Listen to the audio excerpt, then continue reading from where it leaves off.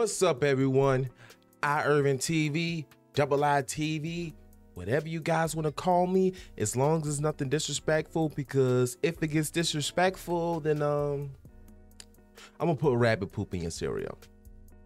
Yes, I'm gonna put rabbit poop in your cereal, and it's gonna look like the cereal, and you're gonna end up accidentally eating it, especially if it's some Cocoa Puffs. Oh yeah, you're definitely gonna accidentally eat it. Look up rabbit poop. And then Steven's just gonna sit there and watch me do it because he's Steven. I'm sorry, I just finished eating. But ain't that right, Steven? You're just gonna watch, right? Right, cause you know Steven always got my back. But anyway, and I welcome y'all to episode 24 of Squirrel Moments, the podcast. Today it is June the 30th. It's the last day of June. It is 10:37 p.m. And but yeah, I know it's been a while since I recorded an episode of the podcast, but here we are. Man, I got a lot to talk about right now. We got a lot to get into today. We're just gonna have some fun today on this episode of the podcast. Even though all episodes of the podcast I always have fun, but this is gonna be fun because, like I said, there's a lot to discuss. You know, but yeah.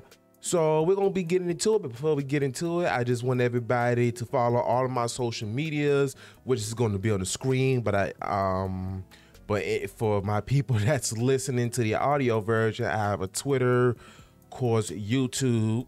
I have a Kick, which is a streaming website. I used to stream on Twitch. I no longer stream on there. TikTok, Instagram, all of that. Just type in Irvin TV and you'll be able to find me. So yeah, go ahead and follow all my social medias. Also, you're not obligated to do this, but if you want to support the channel, support the movement, all that kind of stuff, you can go ahead and donate to my Cash App, which is IIrvin TV, $IIrvin TV. So again, you're not obligated to, but if you want to, I definitely appreciate it, and I thank you ahead of time. But anyway, let's go ahead and get into it. Guess what? Your boy's a big YouTuber now. Not a big YouTuber, but I definitely have made a leap. If you don't know, in my notes, I said 500 subscribers. But by the time I got to record this, which again, today is the 30th, it's actually a Friday. On the 30th, by the time I got to record this, I hit 600 subscribers. Yes, I finally hit, so I was on the road to 500 subscribers, and I got there. Then a few days later, or about a week later, I'm at 600 now. And you know what helped me? What helped me get there? I did a reaction to the Starfield Direct, right? That video, mind you, usually at most I get like a few hundred views for my big videos. Usually there's an average 20, 30, 40 views, and I know that's not a lot, but for me, especially where I'm at right now, that's a decent amount. But the Starfield Direct reaction has reached over 10,000 views as of today. As of the 30th of June, it has reached over 10,000 fucking views. You don't believe me? You can go ahead and check it out. YouTube.com/IRvinTV. Shameless plug. But anyway, yeah. Like, I was surprised how big it got. And the thing is, I'm glad. I almost didn't do that video because it took me a few days to edit it. I think like 3-4 days, because the video is like over an hour long, which is another reason why I'm surprised, because usually a video that long, you know, our attention span is very short. So the fact is over 10,000 videos, and then the comment section, I love it. I really, oh shoot, I forgot to do something. I'm a show y'all what I mean in a second. But as a matter of fact, let me go ahead and pull that up while I'm discussing that. But when I say I was surprised. Because when I first checked it, like like a day later, I'm like looking like it was almost at 1,000 views. Then 2 days later, it's over 1,000. And then my subscriber count keep going up. I'm like, oh, okay, we almost at 500. Next day, over 500. A week later, 600. Do you imagine? Can y'all imagine how I was feeling at the time? I was happy. I'm messaging everybody. I'm texting everybody. Hey, yo, look at the views I got. Look how many subscribers I got. This, that, and whoop-de-whoop-de-whoop. Like I said, my goal was 500 subscribers because I think when I got to 100 subscribers, yes, it's 100 subscribers, I did the spicy wing challenge, right? Now that we at 500 subscribers, I said I was going to do the spicy noodle challenge. And guess what, y'all? If you're watching the video version, I got some spicy noodles. And it's not just the regular spicy noodles. It's twice as spicy. So yeah, I'm going to be doing that challenge pretty soon. I'm trying to figure out when I'm going to do it, which is going to be pretty soon. But yeah, I'm going to be putting out the video soon. Well, I'm going to be recording the video and then I'm going to put it out, of course. And then I'm also doing the Q&A as well. So if you listen to this, if you have any questions, I already have a few questions, but if you have any questions, go ahead and send them my way. And I'll go ahead and answer it during the Q&A during the noodle challenge. Yeah. So I'm definitely excited for that because I'm all over the place right now. I'm having a Steven moment, but I'm just happy that I got to this point because I worked hard to get to this point. It took me a couple years. It took me like 2 years, I want to say, to get to 500 subscribers after I hit the 100 subscriber mark. So yeah, and ever since it's been going on, I've been keeping up with the momentum. Like, I ain't gonna lie, the last, this year has been a tough year in the fact that once I put out that video, hold on, let me go back. This has been a tough year, so it's been kind of hard to put out content. But there was a certain point when I was like, you know what? I'm just gonna bury myself and work to deal with it because, it is hot in here. If y'all see me sweating, my fault. But I was like, you know what? That's what's gonna help me get through what I'm going through because this is what I love to do. So, and then when I put out the Starfield video, hold on, y'all. There we go. All right, because I want to show y'all something in a second. But when I put out that Starfield video, I was like, you know what? I'm gonna bury myself from work. I'm gonna do a lot of videos, TikTok, all that kind of stuff. And ever since this Starfield video has been put out, I've been consistent. I've been putting out TikToks, again, videos, all that kind of stuff. And this is another reason why I'm doing the podcast now, because I'm trying to keep up with the momentum. So, but yeah, so that being said, I want to thank everybody, all my new subscribers, all of my new subscribers, all of my old subscribers for supporting me, for joining, for subscribing, all that stuff. All the people that's commenting on the video and all that stuff. And really, seeing all the comments made me realize my vision is coming to fruition. And what I mean by that, when I first started doing YouTube, right, before I consider myself a content creator, because I don't like the term YouTuber because it limits you. That's why I like saying content creator, because I'm on different platforms creating different type of content, this, that, and whoop. But when I first started YouTube, I had this vision. I said I just want to create a community of like minds without any judgment and all this kind of stuff. And the comment section it feels just like that because everybody's having good discussion. All the comments, for the most part, are good. Of course, you have your few, in which I'm gonna show y'all something because this is funny. I want to show you something. You watch the video version. Of course, I'm also reading for my audio listeners as well. But it felt like a community. I'm liking, loving comments. I'm responding to comments and all this kind of stuff. I know eventually it's gonna get to the point I can barely keep up because I can barely keep up with just this one video with all the comments. But it's just my vision is coming to fruition because, like I said, when I first started, that's what I wanted, just community of like minds. And the funny thing is, I told y'all before, I want to become a full-time content creator, and I know that's going to take a while.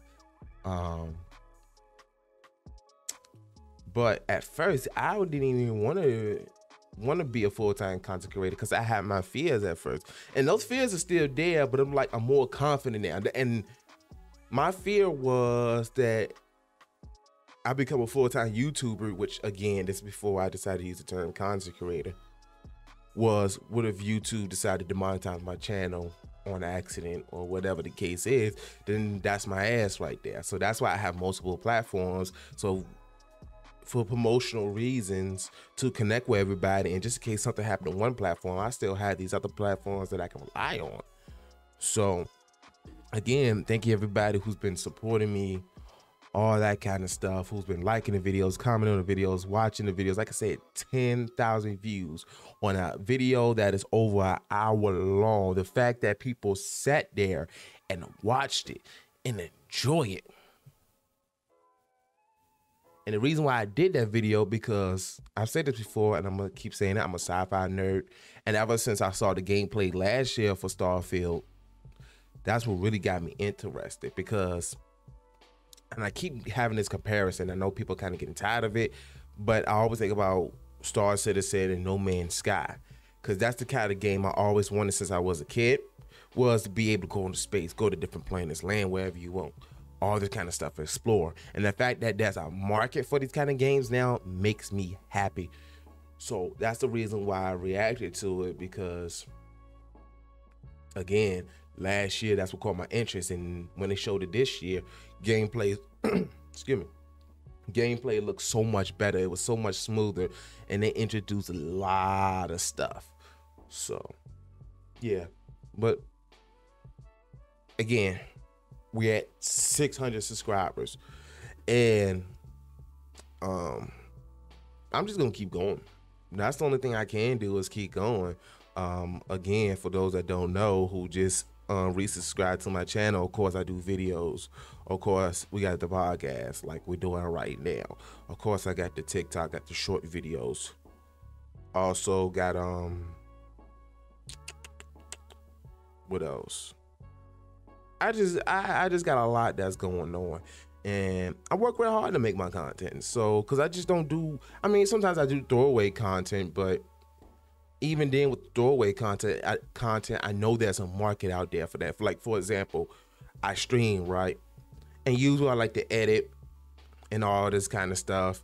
But with like streams, especially when I'm playing a specific game, I just render it and upload it, because I know there's a market for that. People might want to watch that. So I put it out there. So, but yeah, so I'm planning on just keep on moving and all that stuff. Now, I want to read y'all this comment, right? And the reason why I want to read y'all this comment, because it was a disagreement, but it was so incomprehensible. I was just like, what are they talking about? So I'm gonna show y'all right now, and I'm gonna read it for my audio listeners. So here we go. Here we go. So it starts off like this. Stop talking about $70 for the love of God. Games back when 70 was 95-ish in today's money for short games. Nintendo puts out 11-hour Metro game. It's love. This game is main quest only 27 plus. It's probably gonna be more than that.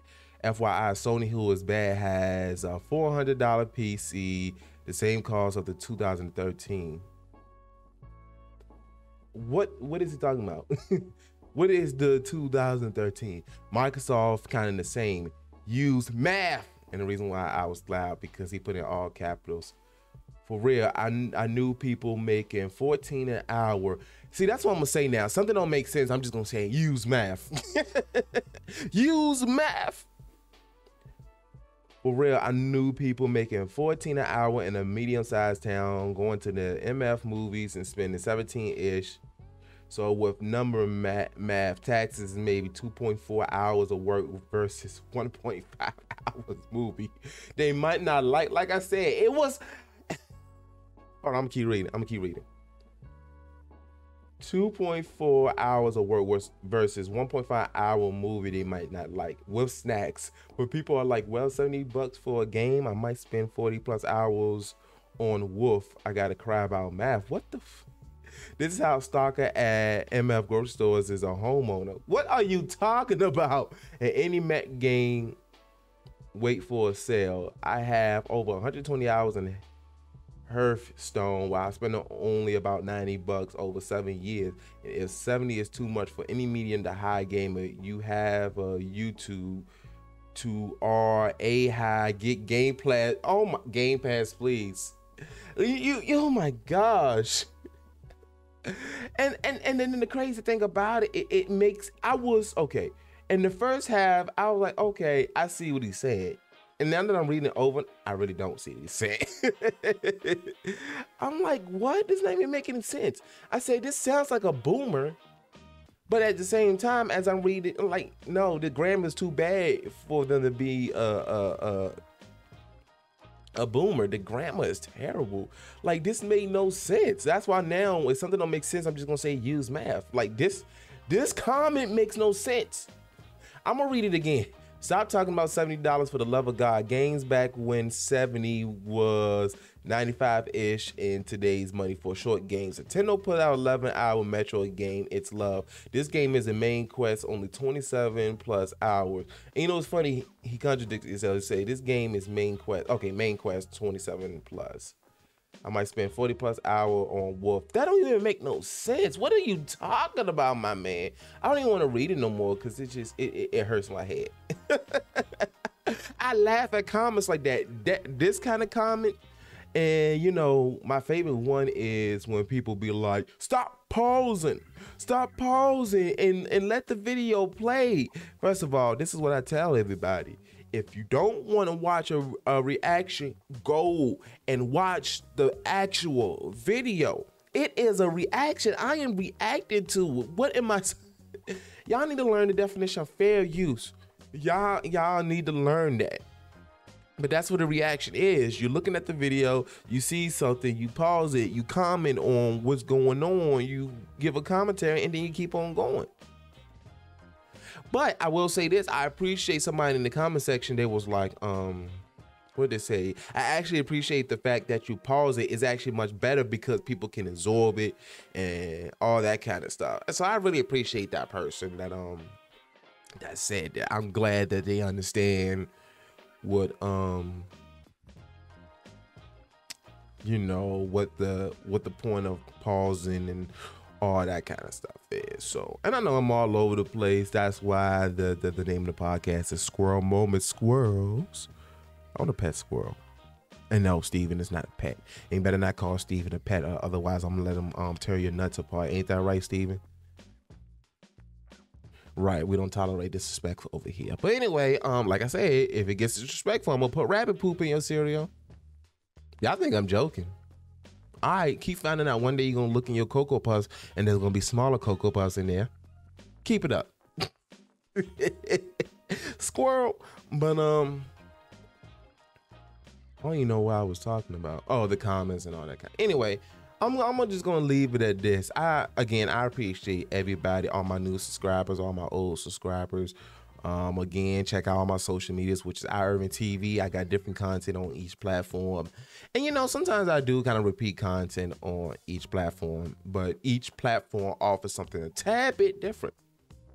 So yeah, that's all I have on that. You know, reaching 600 subscribers again. We're going to be doing the spicy noodle challenge, and I know my mouth is going to be burning, and I know I'm probably going to shit fire because last year I did the 1 chip challenge. I actually threw up afterwards. Y'all should go ahead and watch that. Don't worry, ain't no throwing up in the video. It was afterwards. But yeah. So with the spicy noodle challenge, which was my sister's idea, when I reached 100, it was actually her idea. But this is the last spicy challenge I have, because after that 1 chip challenge, I was like, yeah, I don't have many spicy challenges left for me. And the crazy thing is, I grew up eating spicy food and all that kind of stuff. I actually had to, when I was younger, I used to eat spicy food just for spice. But now as I got older, I do it more for flavor. So when people be like, that doesn't burn your mouth, why you use so much hot sauce? No, I use it for flavor. I don't do super spicy anymore. Well, with the exception of these noodles that's sitting right here, But yeah, that's all I have on that before we move on. Actually, before we move on, you have anything else to say, Steven? Right. Yeah, Steven wants y'all to keep on liking and keep on subscribing, keep on supporting and all that kind of stuff. And again, we appreciate everything.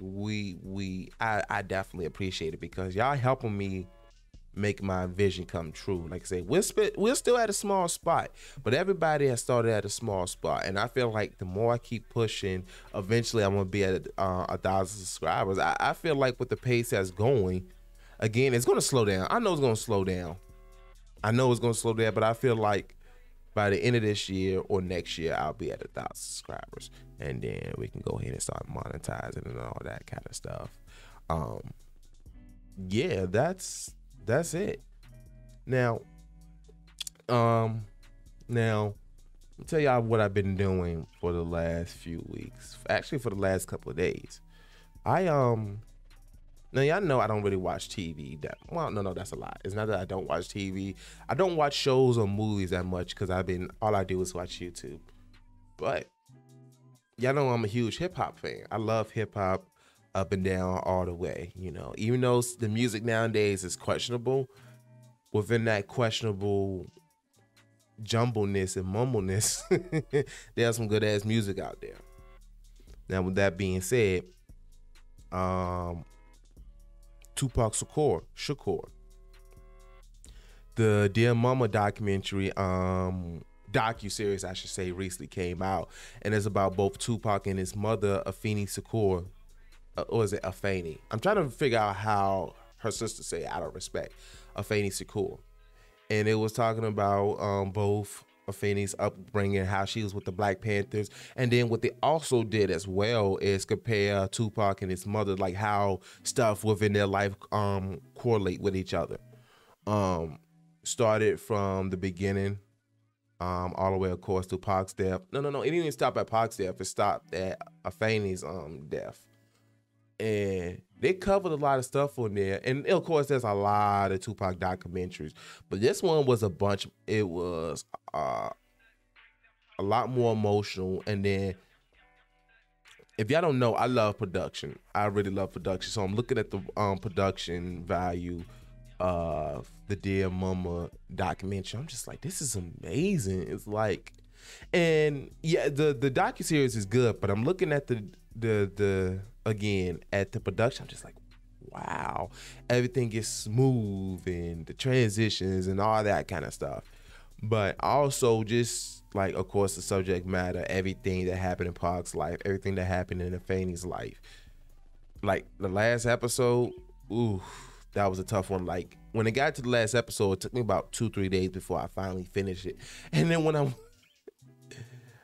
I say it was emotional, because through each section of the docuseries, it played like a Tupac song that was significant and that correlated with those moments in his life and his mom's life. So the last episode, mind you, when I was watching the last episode, I'm eating seafood. And yes, I'm all over the place. But I'm eating seafood. And at the end, I got emotional. I'm like trying not to cry. And the thing is this, the song that they played that made me lose it, because I was able to hold it for a bit until this song came on and it made me lose it, is I Ain't Mad at You. Like even before the docuseries, every time I hear that song, it just brings out a lot of emotions on me, because I feel like, first of all, when you hear that,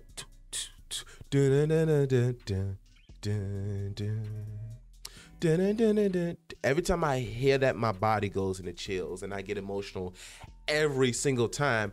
And then like when at the end, of course, everybody know Pac died. At the end, when they was covering that section of his life, they started playing I Ain't Mad at You. Once I hear that, I lost it. And mind you, I'm eating seafood, so my tears coming out my eyes. My mouth is full, and I'm trying not to wipe my eyes because I'm eating spicy seafood. So I'm trying not to touch my eyes and all that stuff. So I'm like emotional. I'm like, oh gosh. It's like, because there's a lot of Tupac songs that I listen to, like, cause it's been over 20 years since he passed away. And like, even like majority of his songs now is like, majority of his songs, it what's the word I'm looking for? It matters today because the things he was talking about back in the day still applies to today. So, like one of my favorite songs that I listen to that's from Tupac is Shed So Many Tears, because it's just like, I've been to that place. I've been down there that road before. I felt like that before. And like, here's the crazy thing, and I'm probably gonna get a lot of flack for this. The way that the documentary presented itself, Pac been through a lot. He been through a lot throughout his career, constant stuff happening. It went from when he shoot that off-duty police officer to there was a fight at a concert or the show and the little boy got shot and died, which he was also facing a lawsuit for that. He went through a lot, and then of course the sexual assault case, all this kind of stuff. He's trying to take care of everybody. Like, his work ethic was just...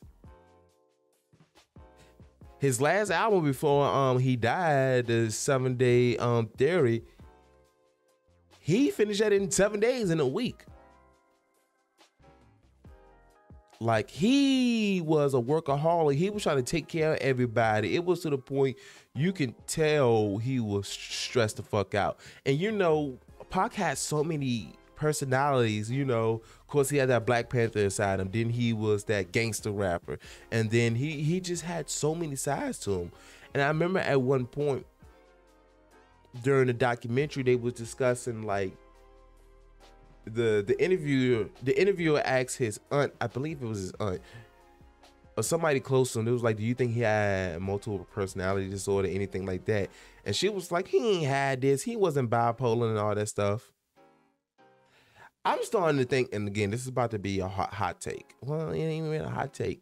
I think Pac actually might have had bipolar. Think about the way that he acted, the way that everything that was going on with him. Mind you, during that time, mental health wasn't really discussed. So imagine he has bipolar, he going through all of that. Because if you look at his childhood and everything that he went through, it was always moving, it was poor, this, that, whoop-de-whoop-de-whoop. A kid that gone through all that can be bipolar. Like, I believe that he could have been. We will never know, but it's possible. And then plus when he got the first time he got shot, of course, like I said, he's already going through a lot. And to find out that a person that was close to him, that he assumed or thought set him up and got him shot, now he's dealing with that. I understand why he was angry, because it's like he was already dealing with a lot. And then y'all set me up, which again, we know now that he wasn't set up, at least by Biggie and Bad Boy and all that kind of stuff.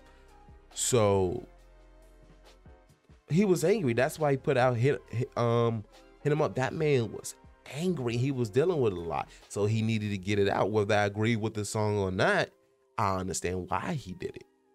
So it would make sense that he may have been bipolar. I mean, look at DMX, rest in peace DMX, but he went through a lot, and he kind of displayed some of the same, you know, same behaviors and all that kind of stuff. So if they came out and said Tupac was bipolar, I would definitely believe it. And I can see the people or hear the people right now, what are you talking about? You just disrespecting our legend. No, I'm not disrespecting. I love Pac. And which is why I'm saying this. And I just want people to be aware, because I always talk about mental health. I'm a mental health advocate. I go through mental health issues myself. So watching the documentary, I can see it. I can just, like I said, he was going through a lot. So up until he died. But that was a great documentary. It was great. I recommend everybody check it out. It's on Hulu. It was great. Did you watch it, Steven? Right, Thug Life. But until I got that Thug Life tatted on my chest, tell me, can you feel me? Just be the first to blast. Remember Kato, no longer with us, he deceased. Call up a siren. He's now, rest in peace. Remember me. Anyway, yeah. I recommend watching Dear Mama.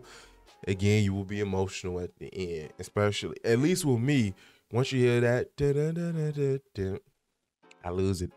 I get goosebumps. Like, I'm getting goosebumps now, just like on my legs. Like, ooh. But yeah. Now, another thing that I watched was You People. I laughed throughout the whole thing. Cause what's funny is, so if y'all don't know, I work at Amazon, right? And one of the things, cause it's been tough at work lately, I was like, Lord, if you give me VTO, I will go home and I will watch You People. I got VTO and I watched it. And I do not regret it at all.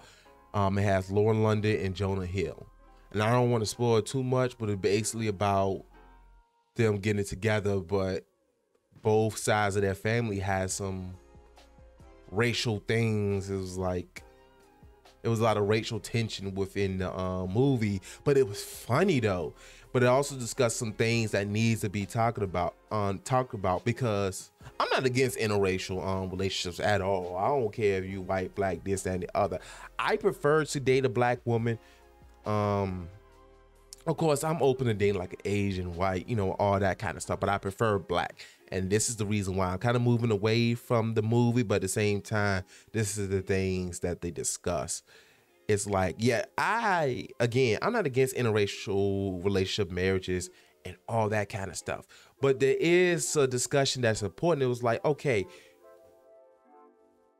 it's like, for example, I always say I can date a white person, but it's like, how would your family take it? Are they racist? Because if we have a child, then that's our child's grandparents, and were they racist? I don't want my child around that. And then, of course, there's always discussion about, the struggles that, and the funny thing is, okay, so Lauren London, her family, which her dad is Eddie Murphy and her mom was Nia Long. What I was ready to say. I forgot what I was ready to say. But, they're black, and then Jonah Hill's family, they're Jewish. And do I really need to explain the rest? I'm having a problem finding the words I want to say. But of course, there's tension there. They talked about the Holocaust, slavery, all that kind of stuff. I don't want to get too much into it because I don't want to spoil it for y'all. But and the funny thing is, within the movie, there was a lot of pandering, but you have to see it. When I say pandering, it was like, it's hard to describe, but there was a lot of pandering in there. What I mean by that, not like an agenda of the movie, but like, for example, there was this one scene where Jonah brung Lauren London home to his parents, and his mom was just pandering. And what I mean by that, she was talking about, oh, I love black people. Oh, Black Lives Matter. That's needed. Yes, I'm with y'all struggle against the police and this. I'm like, stop pandering. And the funny thing is, after the mom left, because Jonah took his mom to the side. Now the dad was pandering. He was like, I like NWA. He was talking about Exhibit. I'm like, what? What are you talking about? Stop pandering. But it was a really good movie, especially at the end. It got a little fairy tale at the end, but of course it is a comedy. But y'all should definitely go check it out. Did you watch that movie, Steven? Right, because you brown, so you're a brown squirrel, but you know there's also black squirrels out there too. So get yourself a black squirrel, Steve, and get yourself a black woman squirrel, because she's gonna you get home after working all day and she's gonna be cooking all those nuts, have dinner ready for you. Man, it's gonna be nuts. What is true? Anyway, I love you, Steven, but I have some liquid death with me, right? Let me tell you something. And I'm having a squirrel moment. I'm basically done with the you people talk anyway. But let me tell you something right now. Again, I'm drinking liquid death. If y'all see me stuttering all over the place, that's because it's been a while since I've recorded a podcast. But then again, it's called Squirrel Moments. So I'm gonna be all over the place. But I love liquid death. That's why when I get to a certain spot, I want a liquid death sponsorship. That and Blue Chew. I want Blue Chew. I want a Blue Chew sponsorship, because I've been listening to a lot of podcasts. I've been listening to Brilliant Idiots, and I've been listening to Flagrant 2, which Flagrant 2 has Andrew Schultz, Kaz, and Akash on there, which is mostly a sports podcast. I don't really keep up with sports, but it's still funny. And of course, Brilliant Idiots with Charlamagne and Andrew Schultz. And one of their biggest sponsors is Blue Chew. Get that dick hard. I want a Blue Chew sponsorship. Man, the way to be talking about Blue Chew. Imagine, look. You got your Blue Chew, right? You eat your Blue Chew. Do what you gotta do. Do what you gotta do. After that, you need to hydrate yourself. That's when you get the liquid death. This is why they need to give me a sponsorship once I get to that level, because I know I need to earn it first. I know I need to earn it first, but let me get that sponsorship. Oh, I'm gonna have fun presenting that those products. Oh, and don't let me get a Manscaped neither. Look. You get the Manscaped, shave your balls. After that, you get your Blue Chew. Do what you gotta do. Hydrate yourself with some liquid death. There we go. Let me get all three of those sponsorships. Shave your balls, get your dick hard, hydrate.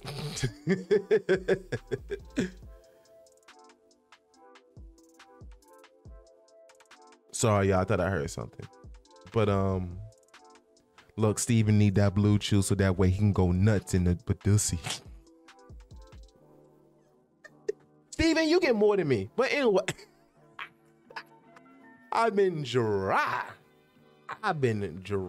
for a long time. I ain't afraid to admit that. Shoot, I'm a human at the end of the day. I have bad social skills. But other than that,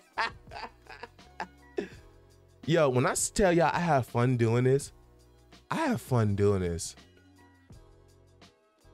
I really have fun doing this. That's why I'm pushing now towards 1,000 subscribers and trying to be a full-time content creator and all this kind of stuff, because I really love doing this. I really do. So imagine me making money off this. I'd be incentivized to do it. Well, anyway, that's how I got for as far as the catch or go. Things I've been doing, things I've been keeping myself entertained with. Yeah. Well, anyway, let's go ahead and get to the stories. I don't have a lot today because I knew within the first portion of the podcast I was going to talk about a lot of stuff, because we're like 30 minutes in now. Well, over 30 minutes in. But let's get to the stories today. Now, speaking of Starfield, again, y'all know I've been keeping up with that game for a while now, and Starfield is really what got me to this point now, I should say. The game not even out yet, and Starfield already doing a lot. Man, imagine when I start streaming that game. And I know I'm going to be streaming that game a lot, because I'm going to spend a lot of time on that game. I know I am. But anyway, you know, I've been keeping up with Starfield, all the news. Like every time I see some news about Starfield, I bookmark it. Because when I prepare the podcast, every time I see a news story that interests me, I always save it. Even if I don't talk about it on the podcast, I at least save it so that way, you know, I have that story. Now, you know, with Bethesda games such as Skyrim, Oblivion, all the Fallout, you know, the modding community goes crazy on those. So because this is a Bethesda game, of course, it's probably gonna have some modding on here. And Todd Howard discussed some of the features as far as modding. And this story comes from VGCharts.com. when was this posted? 4 days ago. So 29, 28, 27, 26. So June 26th, and it reads as follows. It reads as follows. And if you watching the video version, you get to see the article. Anyway, Todd Howard, Starfield is going to be a modder's paradise. Bethesda's Todd Howard, in an interview with Kinda Funny, stated the upcoming space RPG Starfield will be a modder's paradise, of course. Bethesda has been open to the modder community for over 20 years, which Howard said is part of the company's DNA. Yep. I think Starfield is going to be kind of a modder's paradise, said Howard. It's part of our DNA here. We've been doing it for over 20 years, and our community around that. We've usually been classy single player. That has been our community, and people are still modding our games and playing them, so we're doing a lot of it. I think one of the things that, now mind you, I haven't read the story yet. I read like maybe the first 2 sentences. I think one of the things that I'll call out is it's important for us not just to enable it, but to participate, to make it easy for them to make this where they can make it not just a hobby but a career. Oh, I love Todd Howard and his vision. We've had a lot of great success there, so looking forward to what everyone can do with Starfield. Starfield launches on September 6th. Yep. And I'm not really in the modding scene, at least not yet, but I want to see what kind of mods people do in Starfield. And that's why I'm having trouble deciding what platform I'm gonna play Starfield on. I want to play on the Series X, but because of modding and all that kind of stuff, I kind of want to play on PC. I could technically play on both, but I'll be playing 2 separate stores, which is fine. Now that I think about it, it'll be fine. Imagine you have a Star Wars mod on a Star Wars mod on Starfield. Woo! Imagine that. And then somebody out there gonna make a Death Star. Look, somebody gonna make an X-Wing mod and all that kind of stuff. Somebody gonna make some great stuff on there. Somebody's gonna make some great stuff on there. I can't wait. And then I forgot what I was ready to say. Just know I'm ready for all the mods by Todd. And the fact they say they're participating, they know their market. I will say Broken Bethesda has always been smart about their I call Bethesda Broken Bethesda. I'm gonna tell y'all why in a second. But they've been pretty good about the modding community. And the reason why I call Bethesda Broken Bethesda is because their games usually come out broken. But in I don't want to say a good way, but it has that Bethesda. That's what makes Bethesda charming. That's that Bethesda charm. Is that Bethesda charm. That's what makes it, makes Skyrim and all of them pretty good, because of the the many things that you could do in there, that charm. What you think, Steven? What you think about the modding of Starfield? Do you know how to install mods and all that stuff? Oh, so I'm gonna have to figure that out. Okay, I'll figure it out. It's probably, I ain't gonna say easy, but it's probably not gonna be that hard. But anyway, moving on. Now, again, I'm a sci-fi nerd. I love Star Wars. Now, again, I was speaking earlier about setting up mods and all that stuff. If y'all don't know, I'm in the field of IT. That's what I went to school for. I'm in the field of IT, right? Well, I just finished school. So, I love computers and all this kind of stuff. And the reason why I'm bringing this up, because this next story is very important to me. Now, this next story is discussing BioWare leaving Old Republic, Star Wars: The Old Republic. If you don't know, Star Wars: The Old Republic is an MMO that's PC only. And the reason why I say PC only, because KOTOR 1 and 2 went to the console and PC. And this game is the reason why I got into IT and computers and all this stuff. But before we go that far, let's go ahead and read the article. This article is from gamingbible.com. It was released on June 28th, and it reads as follows. BioWare moves on from Star Wars: The Old Republic amid layoffs. It's never not. Oh, come on. Like, why I ain't scrolling? Hold on. It's never nice when we hear job losses. In the latest to face cruel cuts of the Star Wars The Old Republic developers at BioWare. Released in 2011 for PC, Star Wars The Old Republic is an MMORPG that has been going strong for well over the decade. Star Wars The Old Republic tells the story of a tenuous peace between the re-emergent Sith Empire and the Galactic Republic. For added reference, this PC-exclusive MMORPG is set 300 years after the events of Star Wars Knights of the Old Republic and 3,600 years before the Star Wars movies. Sadly, even good things can't last forever, and while BioWare has stated that it's in the development of the MMORPG anytime soon, it doesn't look too promising when its talented employees face layoffs. As reported by Eurogamer, while BioWare is no longer working on Star Wars The Old Republic, duties will now be handed over to Broadsword Online Games, a studio that has developed much lesser known MMORPG called Ultima Online. While many employees will have the opportunity to take up new roles with publisher Electronic Arts, some will face being cut altogether. In a letter published on the official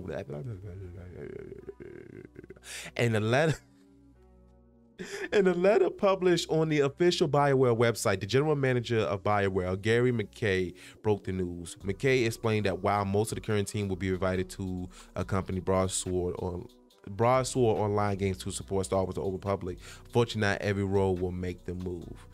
Hold on, I need to drink some. All these damn ads popping up.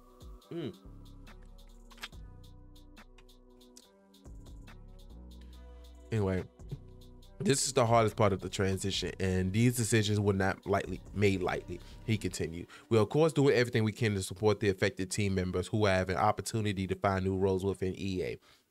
In addition, we're aware that the team members who are being asked to move to a new studio will also be adapting to change, and we will be working with Broadsword to make the transition as comfortable as possible." McKay also mentioned that Broadsword will be working tirelessly to ensure these worlds and these communities continue to thrive and grow. The MMORPG and exciting new features planned that the team is not quite ready to talk about yet. And yeah, that's basically it. It's more stuff on there, but it's basically repeating and saying the same thing. Let me tell you why this kind of, I ain't gonna say scares me, but it worries me a bit. Once you start having that stuff happen, mind you, this game came out in 2011. It's been active for over 10 years. So that means when stuff start happening like that, it's only a matter of time before the game shut down, because again, it's an MMO. Now let me tell you why this sticks out to me. This game is the reason why I got into IT. And this is what I mean by that. I've always been into computers, but this game solidified it. And this is what I mean. I'm a huge Star Wars fan. I played KOTOR 1 and 2. When this one was announced, I want to play it, but it was only available for PC. So I was like, I don't have no PC. And of course, buying one fully built is expensive as hell. So I was like, okay, let me learn how to build my own PC. I literally built my first PC because of Star Wars The Old Republic. I literally sat back, did some studying, did the work, all that stuff just to play this game. And you know the fucked up and the messed up thing about it is, I haven't played this game in a while. After I built the PC, I did put I ain't gonna say a lot of hours, but I put a decent amount of time on this. But ever since, I feel like ever since I built my PC, I've been playing this game once a year. This game is the reason why I got into PC. This game alone was the reason why I got into PC. If it wasn't for this game, I wouldn't have gotten into PC. I wouldn't have gotten into IT. I wouldn't have. This game will make, like I said, I've always been good with computers and all that kind of stuff, but this game solidified it because again, this is the reason why I built my PC. And now this worries me because like, this is the reason why I built my PC. And you mean to tell me, they say it's not shutting down anytime soon, but you never know with these kind of things. You just never know. There's a lot of things going in the air because Disney, of course, is making a lot of cuts. They're making a lot of cuts. This is one of them. because if you don't know, Disney owns Star Wars. Disney started making cuts on Marvel. You know, they're taking some of the shows off of Disney Plus and all that kind of stuff. So they're doing this to, you know, make cutbacks and all this kind of stuff. Hopefully it doesn't shut down anytime soon, but this is going to encourage me to start playing this again on and off camera. So like I haven't even beat because I'm doing the Jedi Knight playthrough, and I haven't even beaten that yet. Mind you, there's 3-4 other classes on each side. So that means I could beat the game 8 times different. So that's what kind of, I'm just a little worried, that's all, because again, I put a lot of effort to make sure I can play this game, and then once I got the opportunity, I stopped playing it. So, but yeah, what you think about this, Steven? Right, it's scary. It's looking scary. I'm scared. Steven, hold me. Please hold me. Oh, you're supposed to be my boy. You're supposed to be able to help me out. Come on. All I need you to do is hold me. Come on. Let me hold your hand. Come on. Oh, thank you, Steven. Anyway.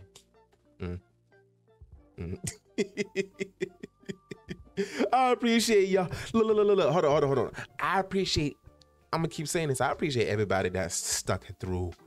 You know, cause I'm goofy and I'm corny. That is, and I'm confident about that. I'm goofy and I'm corny, and I don't care what people say. People could be like, "Oh my God, why are you doing that?" Anyway, oh shoot, I messed up on something. I'm trying to bring Anyway, I'm sorry, y'all. I'm getting distracted. I appreciate all of y'all, because y'all could have been like, what the fuck is this guy doing? What is he talking about? You know, I'm going to click on in the next video, next podcast, whatever. But anybody that sticks around, I love y'all. I really love y'all. But anyway, this is going to be our last, this is going to be our last story before we get to the IRL portion of the podcast. Now, speaking of PC, again, I'm not super heavy on playing PC, but I do definitely play PC. And let me tell you something real quick. There are 10 things. Sorry, y'all. With this air quality, you know, with the Canada fires and all that kind of stuff, it's even reached Virginia. Which I have beef with Virginia, but we're going to get there in a second. There are 10 things you should never say to a PC gamer. This fun article is from Kotaku.com. When did this story come out? Or it was published yesterday, so it was published on the 29th. And it reads as follows. 10 things you should never say to a PC gamer. Trade carefully, console owners. It's time for some gaming hardware snobbery. Anyway, certified PC gamers tend to think they are the best of the pack, but our superior hardware comes at a price. Sure. Part of that is the hundreds of dollars of upfront costs, which can sometimes make console games look simpler and more appealing. But mostly when I'm talking about how the community treats PC games like elitists. What? Just because our games run better than yours? To make amends with gamers at large, I devised a list of things you should never say to the PC community so we can all learn to get along. Please know that this is all good fun. All hardware is valid. And this article is by Joshua Chu. Anyway, let's get to the next one. I brought my PC pre-built. If you say this to a PC gamer, you will absolutely hear about how much time and money you could have saved by just building the damn thing yourself.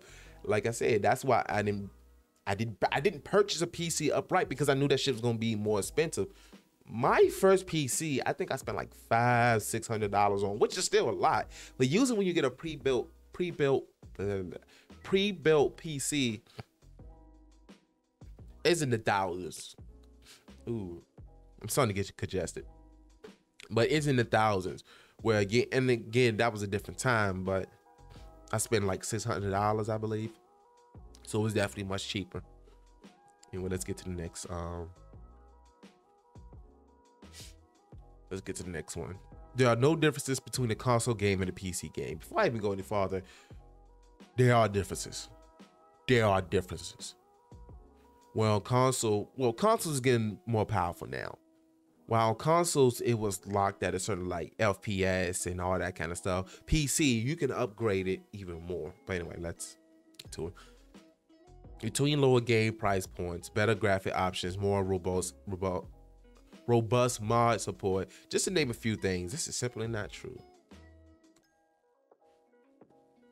I can't even see what difference 60 frames per second or 4K resolution makes. It's the difference. And at first I was on the camp of what's the difference? I don't care. This, that, and whoop-de-whoop-de-whoop. Ever since I got in the PC, I noticed the difference and I became spoiled. Like, I always say the industry standard needs to be 1080 60. Right? I don't really care too much about 4K, but I definitely see the difference.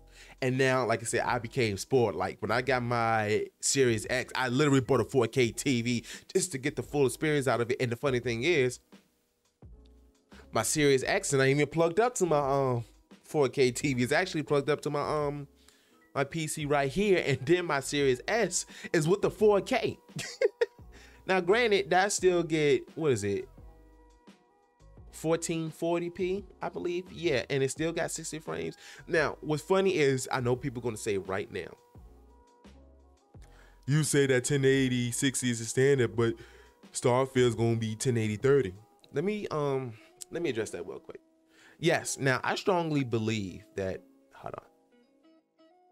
I strongly believe that the industry standard should be 1080 60, and I still stand by that.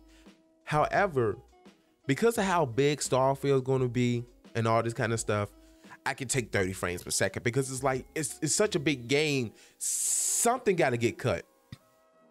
And they say they want everything to work well and all that stuff. So for console is going to be locked at 30 frames. And then later on, they could do an update where 60 frames work.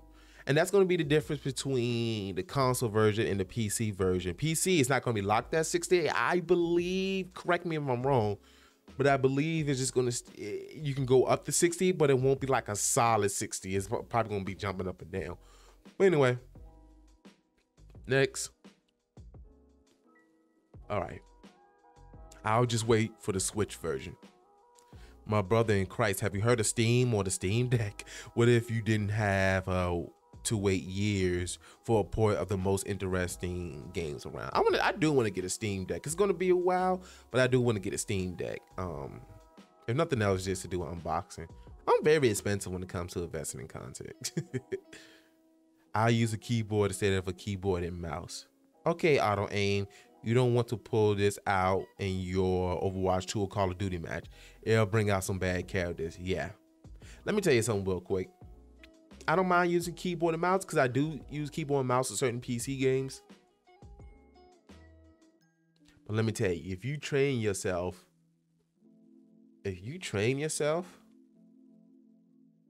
for PC gaming, not just PC gaming, keyboard and mouse, you will be on fire. I play some people that do keyboard and mouse, especially with Halo, because of course they got the crossplay.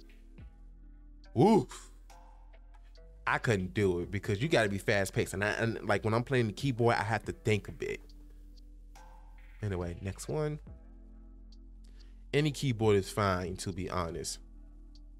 The second top reason anyone builds a computer to eventually get into mechanical keyboard, and let me tell you, the clickety clack of every switch you can pick makes a huge difference, even if it's only in how loud my typing will sound.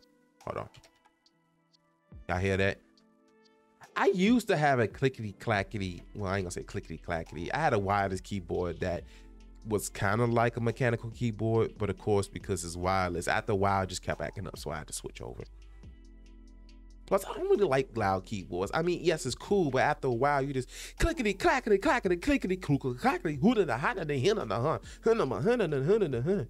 Rest in peace, take off. But yeah. How many launchers do you use? There's only Steam, Xbox Game Pass, JLC Galaxy, Epic Game Store, Battle.net, Orange and the Rockstar Games launcher, the Windows Store, Riot Client, Uplay, the Bethesda launcher, Ichigo. Maybe console games have the right idea after all. Ooh, hold on. Ooh, excuse me. Anyway, let's play a couch co-op game together. That one's funny. Most likely the answer will just be no, since local multiplayer isn't as common around these parts.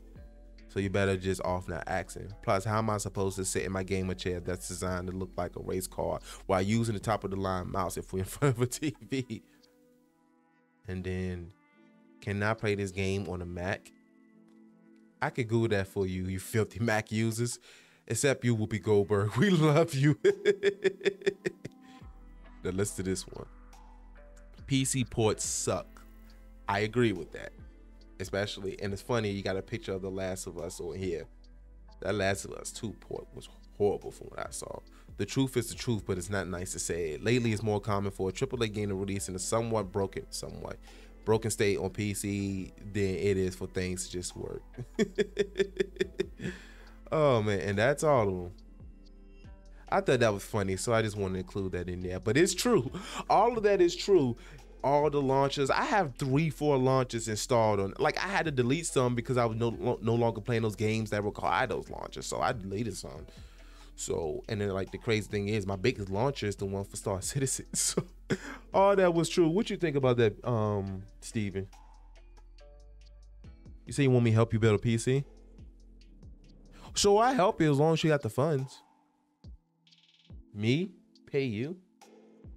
Moving on. Anyway, I love you, Steven. Anyway, now we're in the IRL portion of the podcast, which IRL stands for in real life, and this is the portion when I talk like when I present a news story, something like that deals with more real life stuff. I mean, granted, those other stories are real life stuff, but this one is more like can affect you in a real big way. And this particular story that I got, I have beef with the state of Virginia. I have beef with the state of Virginia. And the reason why I have beef with the state of Virginia, because they're telling me, I ain't gonna say telling me, but they're preventing me from beating my meat in Virginia. I'm so serious, y'all. Y'all don't believe me? This story comes from WRIC.com and it reads as follows. Pornhub blocks access in Virginia. Before I go any further, well, actually, this is going to be pretty clean. So I was going to say certain people shouldn't listen to this, but anyway, at least the story, I don't know. Pornhub blocks access in Virginia over new age verification law. When was this published? A day ago. So we'll say the 29th. Richmond, Virginia, anyway. Well, what am I doing? The adult content website Pornhub, one of the most visited sites in the world, has blocked users in Virginia over the state's new age verification law. The law taking effect July 1st, which is tomorrow, or, well, by the time this be released, the law will take place, will require websites with pornographic content to verify users in Virginia are at least 18 years old before they access the site's content. The law proposed by Republican State Senate Senator William M. Stanley Jr., also known as Franklin, sailed through the Virginia General Assembly. Multiple efforts to reach MindGeek, the parent company of Pornhub and other adult content websites, on Wednesday and Thursday were unsuccessful. But the message on the site Thursday details the reason behind the move. The safety of our users is one of our biggest concerns. We believe that the best and most effective solution for protecting children and adults alike is to identify our users by their device and allow access to age-restricted materials and websites based on that identification, Pornhub wrote. Until a real solution is offered, we have made the difficult decision to completely disable access to our website in Virginia. Once the law takes effect, the adult websites need to set up a method to verify a user's age, such as requiring people to submit digital copies of their identification online, scans, or through a particular system. Sites that don't comply could be open to a civil lawsuits in Virginia. I'm looking at the camera right now with the "Are you fucking serious?" face. I still got that look on my face for all my audio listeners. I still have that. The governor remains committed to protecting Virginia's children, the children, from dangerous material on the internet. A spokesman for Governor Glenn Youngkin said in the statement. The Free Speech Coalition, a trade association for the adult industry, and others filed a lawsuit challenging a similar law that recently went into effect in Utah. It's unclear whether the group plans to file a legal challenge to Virginia's law.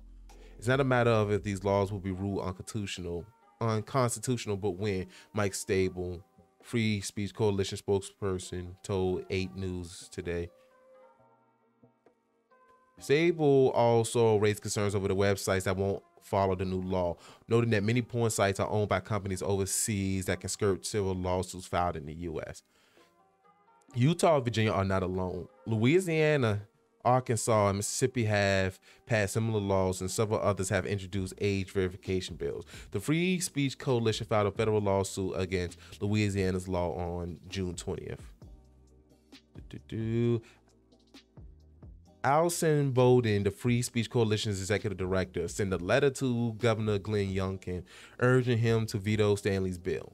Bowden wrote that the group supports efforts to protect young people from material that is age inappropriate or harmful, but listed issues it had with the bill. Adult content, even material harmful for minors, is First Amendment protected speech, and the Supreme Court has ruled repeatedly that restrictions, orders, productions, and consumption face the highest legal bar, strict scrutiny, Bowden wrote to Youngkin on March 27. Stable told 8 News that the group also reached out to every state lawmaker, but that coalition heard silence.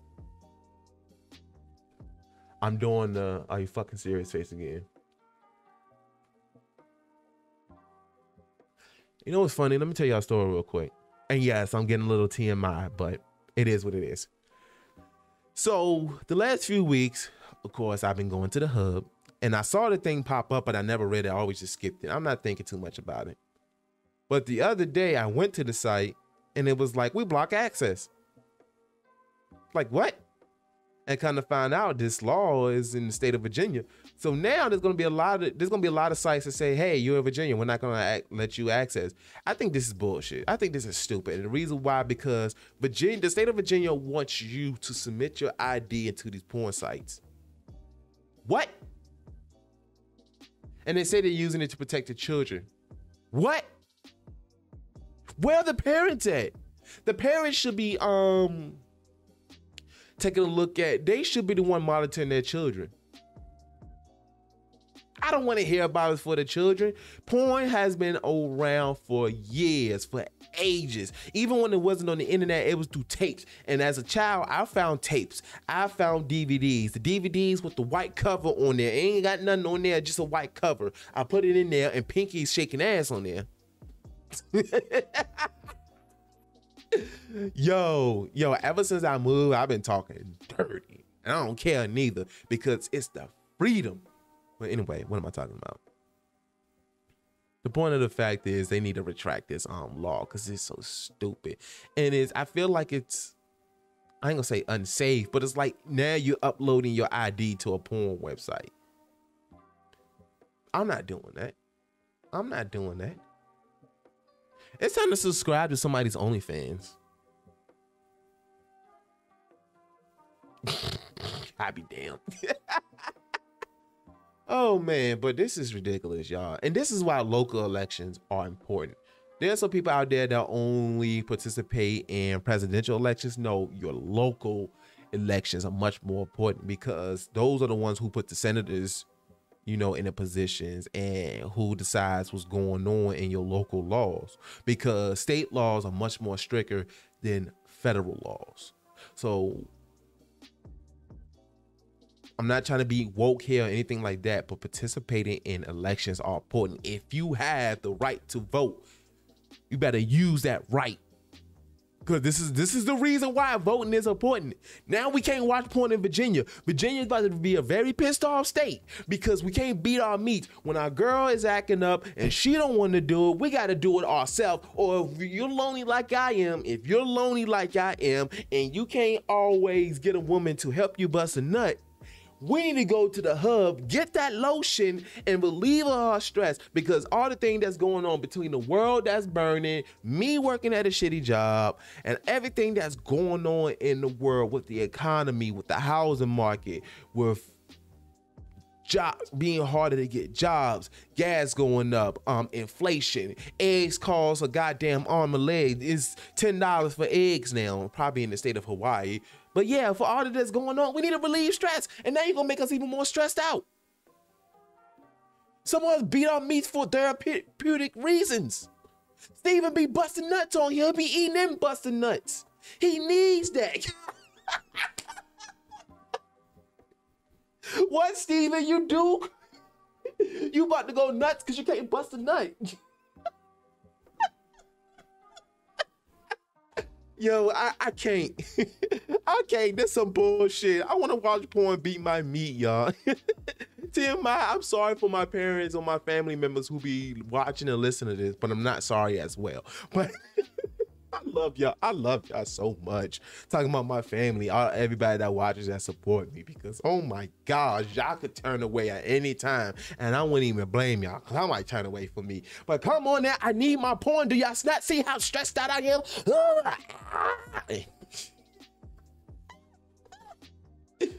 Yo, I need help. I need help. I need my porn. I need to watch Lacey DeVoe. The start of us. Yes, I'm revealing a lot by myself, but shoot, who doesn't watch porn? And if you don't watch porn, it's cool, but you must be getting a lot in, because come on now. I want my days where I can be in my bed with the lotion beside me and a napkin or my nut sock. All right, that's enough. That's enough. I'm sorry, y'all. I'm sorry. No, I'm not. Bring porn back to Virginia.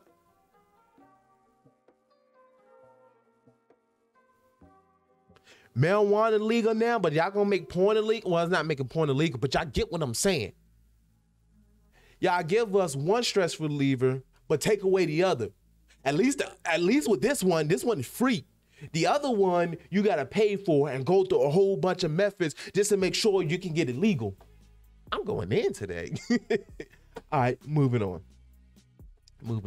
Now, the next portion of this podcast is called SMU, or Squirrel Moments University. This is the I need some porn. This is a portion of the podcast where I feel like I can give y'all something that can help y'all in life, whether it's, resources or advice, or just, I feel like something that we can all use, that everybody can use. Doesn't matter what age you are. I feel like it can help everyone. And what I mean by this, like, for example, there was one episode I was talking about 401k, right? And if you don't know what a 401k is, it's basically a retirement fund where that's usually through your job, where you could put a set amount in there and usually your job would match it. So let's just say it goes by percentage, but for the sake of argument, let's say you put $5 in there. Your job will match it, and now you got $10 in there. Right. And when I discussed that, my grandma actually watched it, and she told me later on, like, I didn't even, mind you, my grandma's like in her 80s, I believe. She said she didn't even know what a 401k is until she saw that video of the podcast of it. So I know that my messages, I know that the lessons that I give, all that kind of stuff, is getting out to people, and I know it's important.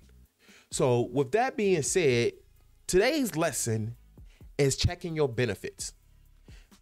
And what I mean by checking your benefits, I'm talking about your benefits at your job.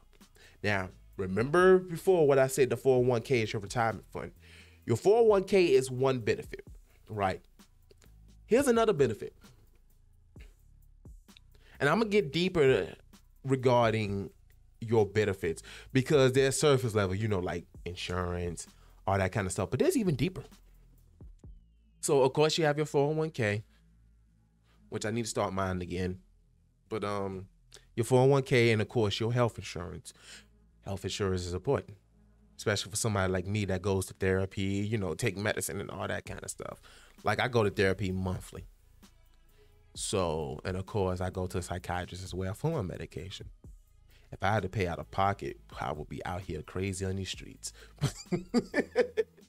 No, but it's important. And then usually there's a lot of people, when you look at, I keep clipping the mic, but when it comes to health insurance, a lot of people don't know about health insurance. And what I mean by that is the detail that goes behind it. People don't know about deductibles. People don't know. I mean, a lot of people know what copay is, which is your copay is how much you're responsible for. But a lot of people do not know about deductibles. And basically what your deductible is just like similar to car insurance. Basically, it's the amount that you have to pay out of pocket before the insurance kick in, right? Now, I remember at one point I had a huge deductible just before I switched to my current insurance. But I remember my deductible was over $1,000. Actually, it was like around $2,000-$3,000. So imagine I have to pay out of pocket until I reach that amount. Mind you, for one of my doctors, it's like over $200 a visit. That's why I kind of got behind on my medical bills. But if you can, when you're looking at your insurance, when you're looking at all your benefits, try to get the one with the lowest deductible or that middle ground. Because the lower your deductible is, the more you reach it faster, and the insurance can start kicking in. Like my current insurance that I have right now, I think it's like between $400 to $500 deductible, which is still a big amount, but it's nowhere near big as $3,000. So 2 doctor visits, I met my deductible already, and now I don't have to pay as much out of pocket. Because that's what kind of was hurting me, because I was paying out of pocket for a lot of stuff, not only just for doctor visits, but also prescriptions as well. Now, that being said, prescriptions kind of work a little differently, because depending on what tier, because there's tiers of medications, like depending on what the medication is and what they cover. If the medication is covered, you might still pay less for your medication, depending on what tier it is, and then certain medications will go towards your deductible. It depends on, there's a lot that go behind insurance, because I work for I work for a health company, a health insurance company, and a car insurance company, and it works pretty similar. But make sure if you can, and yes, your premium, which is the amount that you pay for health insurance, is going to be higher the more lower your deductible is. But trust me, it's worth it.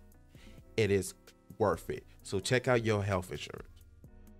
Also, another benefit is that a lot of jobs have, which a lot of people are not aware of, is your EAP, which stands for Employee Assistance Program. And what that is for, like if somebody's going through something or anything of that nature, is resources to help you get through that, such as legal advice, counseling, in which a lot of EAPs, what they do is they give you 5 to 6 free counseling sessions. And usually the way that they do it, at least with my job, or at least my old job, I know I'm all over the place. Whatever your health insurance cover, whichever doctor they covered or therapist they covered, they'll give you free sessions. I've used this benefit so many times. I haven't paid for therapy in a long time. I know I was just talking about going to therapy on a monthly basis, but I haven't paid for therapy in a long time because of that benefit. I have not paid for therapy in a while, and thank goodness, because I don't know what I would do. So if you're going through some mental health issues or anything like that, go through your EAP, get those free counseling sessions. And not only they do counseling sessions as well and therapy, all that stuff, they also got help for like real estate stuff. If you're going through, like if you're adopting your child or anything of that nature, they also have benefits for that, resources for all that. Another benefit, of course, like through your job. Let me try to think of another one. Of course, you have. Oh, here's the important one, because I had to go through this recently. When you get your benefits, they always put on there what is called short-term and long-term disability, or short-term STD. Keep it burning. But anyway, what that is, let's just say, for example, you get injured or something happens, you get sick. What that does is, and of course leave as well, they kind of correlate with each other, and this is what I mean in a second.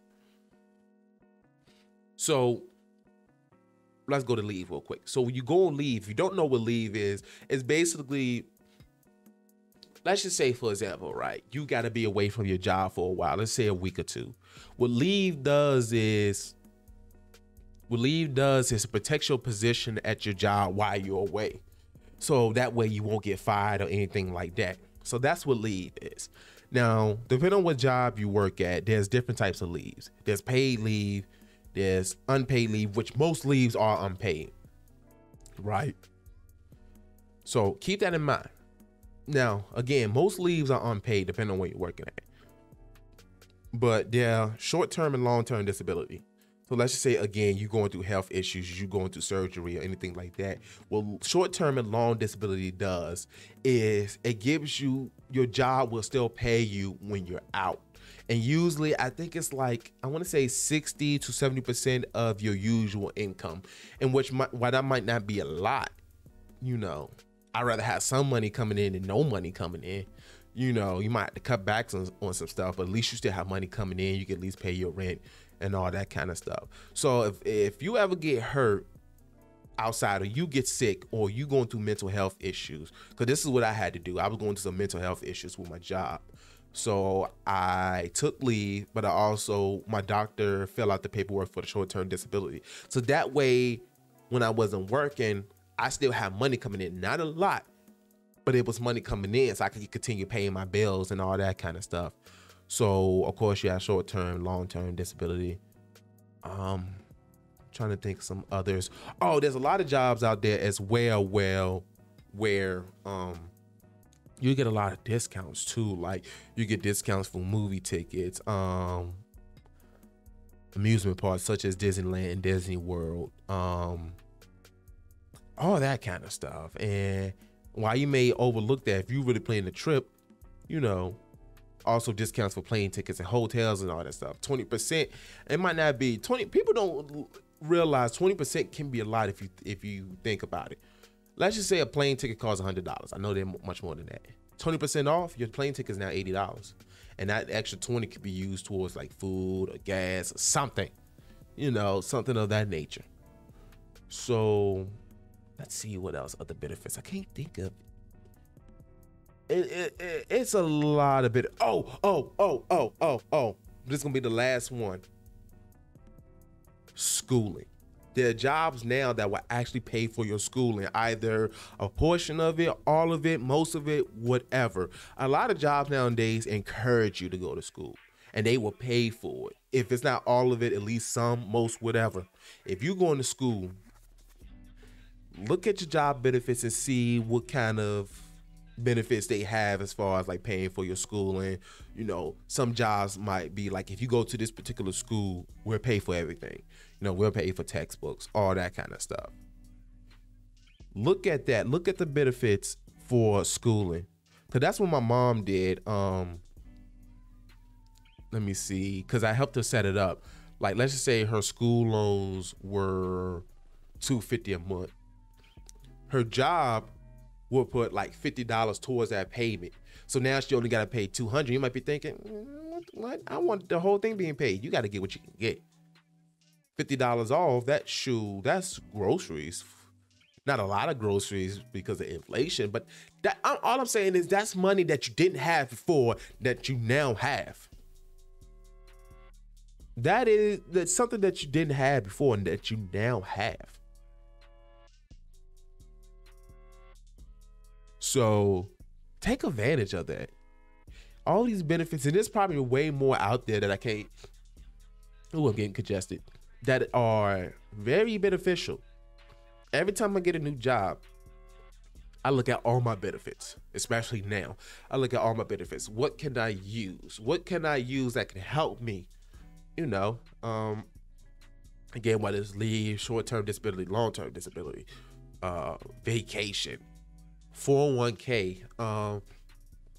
Also, going back to the EAP, Employee Assistance Program, let's just say you try to buy a house or anything of that nature. They will help you. The EAP will help you out with that process too, because the house buying process, I watched my mom go through that. My friend also went through that. They say it's a process. But yeah, just look at all your benefits. You know, just do that for your sake. And also, of course, if you got kids, that would definitely help out too. What you think, Steven? Do you have benefits? Oh yeah, that's right. You're unemployed and I don't pay you. But don't worry. I mean, you're just an intern right now, but eventually I'm going to pay you. Please don't report me to the business bureau and all that kind of stuff. I don't want to go to jail. No, but you're an intern. I know, Steven, but I love you. I love you very much. But anyway, that's all I have for that's the end of Squirrel Moments University. That's everything that I have. Just check your benefits and all that stuff. Just see what you got. But yeah, that's going to be the end of the podcast, y'all. I appreciate everybody that's listening on the audio version, which is available on Spotify, Apple Podcasts, Google Podcasts, and I know there's some other platforms that are going to be on there. I appreciate all y'all for listening, also watching the video version, which is on youtube.com/iUrbanTV. I appreciate all of y'all. Follow all my social medias. Everything is iUrbanTV. Again, Instagram, Twitter, TikTok, Kick, YouTube, all of that. Everything is iUrbanTV. And also, again, you're not obligated to do this, but if you want to financially support the channel, financially support this movie, the content creation, all that kind of stuff, my Cash App is $iUrbanTV. Again, you're not obligated to, but if you do it, I appreciate it, and I thank you from the bottom of my heart. What else we got? Shoot, I am drawing a blank right now. Oh, speaking of the audio version, by listening to the audio version, I get some financial gain. Not a lot. I wonder if I'm past $1 now. I know I am at $1, but I wonder if I'm at $2 now. I mean, that's all y'all gotta do. That's all y'all gotta do. For anybody that wants to support me, again, by sharing, by liking, by following me on all my social medias, by watching everything and dropping comments, having discussions and all that kind of stuff. That alone helps me. You don't have to put a single dime. You don't have to send a single dime at my direction. You don't have to. If you want to, again, I appreciate it. But all that helps me. All that helps me. And again, I was at 400 and something subscribers 2-3 weeks ago. And now I'm at 600. This has been the fastest I've ever, And again, I know it's going to slow down. But that video that got me to this position now is at 10K. So I'm going to keep on pushing. Again, I think every one of y'all who is supporting me, I said about 3-4 times in this podcast. But I really do. Like, I don't know. This is why I'm doing this spicy noodle challenge. This is for y'all. Because I just want y'all to enjoy yourself, because I've mentioned before, all the shit that's going on with the world burning and all that kind of stuff. We just need to get away from that.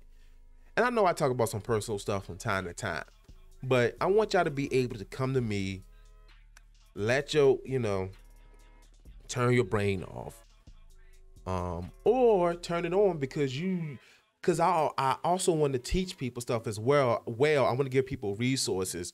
That's why I have Squirrel Moments University, because I want to put stuff out there to help people. So my whole thing is the double E method, which is entertain and educate. That's what I want to do for the people. I want to entertain, but also educate. I want people to learn and get something out of what I'm doing. Yeah, that's my objective, just to entertain and educate. And I keep going all over the place. So we're having a bunch of squirrel moments right now, but trying to think what else I'm saying. I just appreciate all of y'all. I love doing this. I really love doing this. And again, I've been going through some stuff, and maybe I'll talk about it at a later time. But for now, keep it to myself for now. Y'all know I love to share all my experience and all this stuff, good and bad. So, but eventually we'll get there. But for now,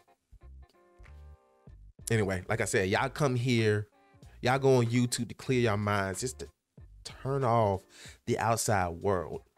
So if I can do that for y'all, like when I do my Let's Plays, which other than I haven't did one in a while other than the Callisto Protocol, but I'm still working on Jedi Survivor. which I'm gonna talk about more in the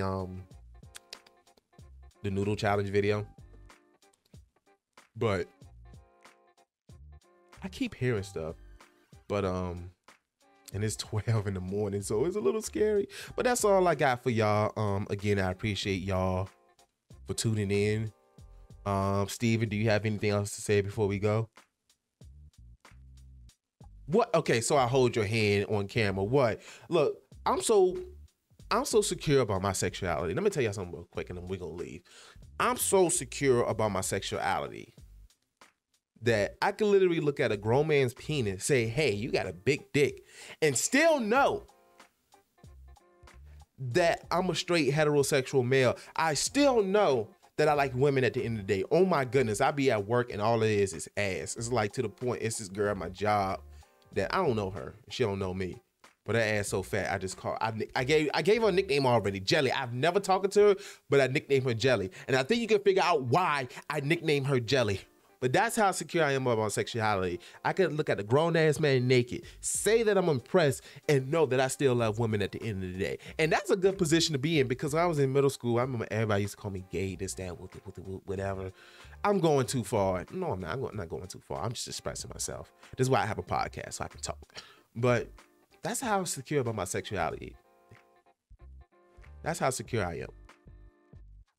Okay? And it is the perfect feeling, because it's like, you know, in the back of your mind, you worry about, oh, do I gotta walk this way? The clothes I gotta wear, this, that. I don't have that anymore. I used to have it a lot. I don't have it no more. I don't care if somebody think I was gay if I'm bending over and taking in the booty, which I'm not. But, and even if I was, doesn't matter. Doesn't matter. But anyway, y'all, that's all I got for y'all. Again, I appreciate y'all for watching, tuning in, and all that kind of stuff. And as usual, promoting peace, gaming, and wings.